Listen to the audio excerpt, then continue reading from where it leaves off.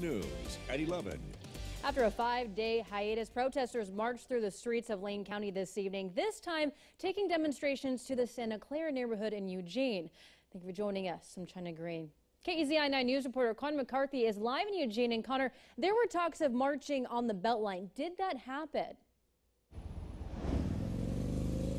China, the protesters tried to get on the Beltline, but that did not happen. Eugene police showed up in full force to keep protesters from marching on the highway. Officers shut down both the on and off ramps to the Beltline, but even though protesters couldn't get on the highway, they still marched through the streets of Santa Clara. Now let's take a look at this video from Sky 9. You can see police officers guarding the entrance to the Beltline at River Road.